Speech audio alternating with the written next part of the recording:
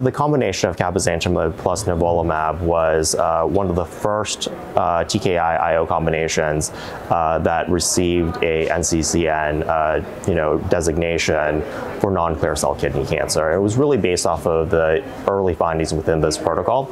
In that study, patients were divided kind of into two cohorts, the first of which included papillary, unclassified, and translocation RCC. The second cohort being chromophobe kidney cancer. That chromophobe kidney cancer cohort was actually closed early due to kind of lack of an efficacy signal and other regimens kind of demonstrating higher levels of efficacy.